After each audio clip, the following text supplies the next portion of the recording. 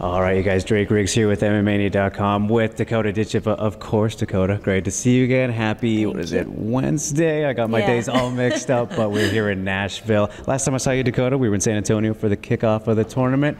Did you get your tacos? No. Oh my God. Do you know, I talk a big talk when it comes to the food, and then after the fight, honestly, I just go to bed. I just go and get a quick McDonald's or something, and that's it. Well, I guess at that time places aren't open either. Yeah, that was another thing. Everything was closed as well, so I was so gutted. I was honestly fuming. Oh yeah, that's no good. Well, any ideas here? You're gonna try this time, Nashville? I think some kind of fried chicken. Okay. That's what I've been hearing, and I love fried chicken. So I think from going down to that strip, that road that everyone loves, Broadway, everything is open and wild all the time, so I'll definitely find something this time. Of course, good choice. But yeah, Dakota, here we are, semifinals, playoffs, getting ready here, exciting stuff. I know we've talked about it before, but I know you said it's not easy, but you make it look so easy in there, right, with your wins and your victories and whatnot. Is there been a fight that you can remember that stands out maybe as like, oh, that was particularly maybe harder, more difficult to get through, or maybe even a camp leading up to it, like just a situation, I suppose? Yeah, honestly, I think sometimes camps are harder. Right. You know, I think mentally when you have injuries and things like that, I think that's more of the fight than the actual getting in the cage itself. But yeah, I mean, every fight is difficult mentally, physically, you know, because of all the training that we've done, but it was definitely my one decision fight on my pro record. I messed up with my weight cut on that fight, and I paid for it because now I've got one decision win. So that's not exactly it's not exactly what I wanted. But I learned a lesson early on in my career. So for me, ever since then, I've kind of kept it up. Yeah, it's been all systems go since then, no doubt. So with every fight, though, Dakota, as you continue to extend that undefeated record, people say pressure, all that stuff. I mean, the noise gets louder and louder. I know you're good at avoiding it, but is it getting harder to avoid all the things people say, whether it's fellow fighters or the public, because you're only getting more followers online and stuff like that, Yeah, honestly, no, I don't really struggle with other people's pressures, like what they expect and things. It's more myself. I don't want to lose my my zero on my record, of course. So the pressure does get higher and higher each time. Fights get more important, especially in a season like this. Obviously it's semi-finals and it's going to be finals, so the pressure does get more, but I deal with it very well. I train hard, I don't miss any sessions in camp, I'm there at the gym all the time, I'm locked in completely. So as long as I train hard, fight easy, that's what we say. So I'm confident when I come to fight week because I've give everything I can in camp. Whose critique gets to you the most, though? Myself. Okay. Definitely myself. Not mom or coach or anything? No. I mean, definitely coach, but myself. I can come out of a sparring round and be like, that was shit. And my coach can be like, you did much better today. I like that. So it's there's no one harder on themselves than me, So I think that's another thing, I'm never satisfied with a good session, Right. I'm always wanting more out of myself, and that's probably what makes me the fighter I am. I won the Europeans last year. I'm not satisfied. The performances weren't perfect. I've still got loads more I need to develop in my skills, so I think that's what's kind of fueled me for this year. And the same, I'll do the same now. My last two performances were good, amazing to everyone else, but for me, I saw holes that I didn't like, and that's what's keeping me going. So does a perfect performance even exist, really? Definitely not in my head, no. A perfect performance doesn't exist. Perfect training session doesn't exist. I've kind of had to accept that now. My brother reminds me of that all the time. It's never going to be perfect. There's always going to be something to work on. I mean, maybe Masvidal Askren's as good as it gets, Yeah. Something like that, right? Real quick, not a chance for mistakes. Yeah, true. But rare, very rare. Yeah, very rare. Yeah, Dakota, though, as mentioned, with your record continuing to extend, the star power growing, all these things, I'm sure you don't care about it, but main event, would that have been something cool for you, to get the first one here?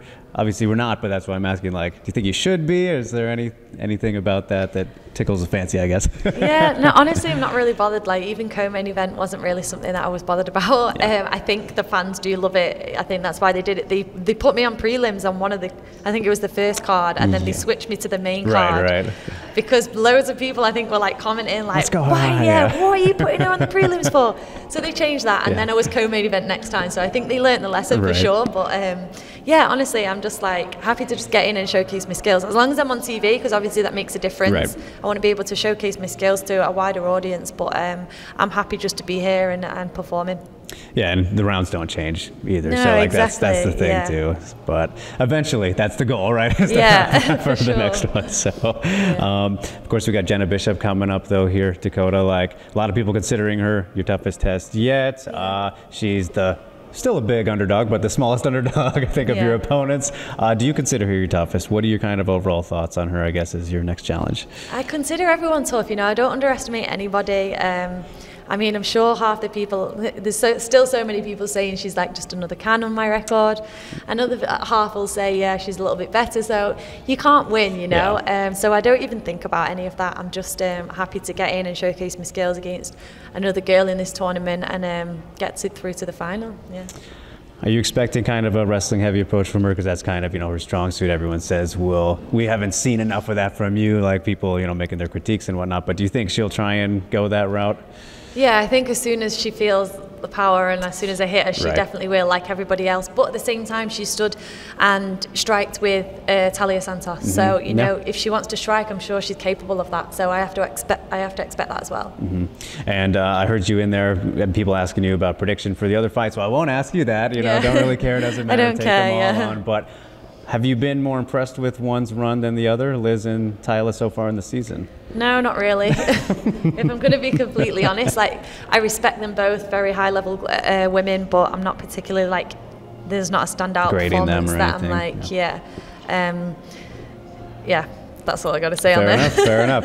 In a general sense, though, Dakota, I want to ask you, because it's fun to get kind of the perspectives, especially if someone who is so self-critical like yourself. Yeah. But in the grand scheme, when you get to inevitably that championship spot as you hope to be, it's kind of a debate I've noticed going online recently, just in general. But what do you find more impressive between a long reigning champion, like someone who can defend for, let's say, at least 5, the Anderson Silvas, the GSPs, those types, or the double champ? What is more impressive to you, or I guess maybe more interesting to you, but also impressive in a general sense?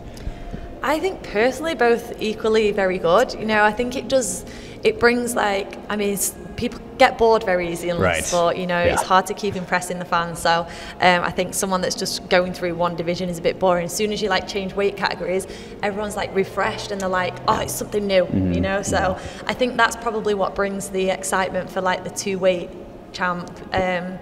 But equally, someone that's in, for me, I don't have any desire to move categories right now. 125 is perfect. Either. Yeah, I don't have any weight troubles. I walk around pretty much very, very light, probably lighter than a lot of fighters at 125. So for me, it would be stupid for me to go up right now. Mm-hmm. So I would just want to fight in my category. If that makes people boring, it does. But at the same time, if I'm performing and still getting the highlight reels, then they say the hardest thing to do is, it's easier to become the champ than it is to stay the champ. So, exactly, yeah. I think equally it's very impressive, but obviously I think it's just refreshing for someone to see you in a different category against different people. Yeah, more variety and freshness, I guess, but everyone's got very demanding, these fans, though, they get bored very quickly. They can turn on you very quick, so you have got to keep it moving. Absolutely. But all right, Dakota, I won't keep you much longer here, but before I do let you go, do you want to play another game of Explain This Post? Of course. All right, I think this won't catch you off guard maybe as much as the last one, but this one is from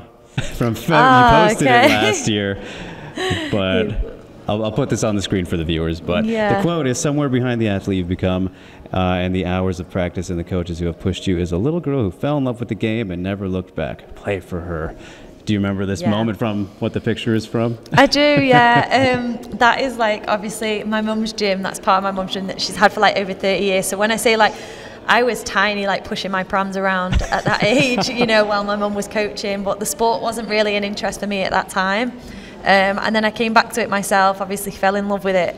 And I think I posted that probably at a time where I was struggling. It's the start of the year, and I sometimes get a little bit lost, especially before I signed with PFL. I was not sure what direction I wanted to go with the sport, and when you've been doing it for so long, it's and you don't feel like you're progressing where you want to be. It can be a tough time, and you're thinking, is this worth it? Obviously training's hard, dieting's hard, it was probably at a time where I was like feeling sorry for myself. Yeah. But I think, yeah, play for her, that little girl there that fell in love with the sport, just loved being in the gym. I think, you know, that was what was behind the quote. You just have to fall in love with it and just go for that person that dreamt at the beginning, you know. Don't forget that, for sure. All right, perfect. I love that. That's great. A little nostalgia there, right? Yeah, I love looking at them photos. Do you remember when, you probably don't remember yourself, but like when your mom told you that she noticed a real interest when you were younger? Yeah, I think obviously when I was 4, around that age, I was like not interested at all. She put me into loads of different sports and she didn't want me to do it. And then when I came back to it myself, it was a little bit like, there was a time where she's been like, oh no, and then she'd give me that talk of, if you're going to do this, you need to put your all into it. And then like for years and years, she's always said to me, like, she's always asked me like, are you sure you want to do this? And I'm like, if you ask me that one more time, like, I'm going to get you in the cage, I'm going to get you in the ring, like, yes, I want to do this. So yeah, I think they're probably the memories that I remember from her. All right, perfect.